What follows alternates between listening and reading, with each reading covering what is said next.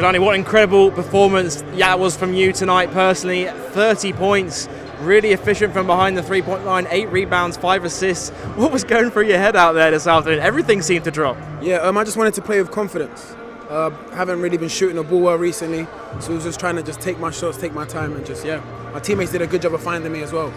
And a big win here this afternoon against Newcastle Eagles. What did you make of that performance out there? I mean, a great way to bounce back with a double win from that BBR Trophy first round exit last week. Yeah, we're just trying to keep better and keep improving.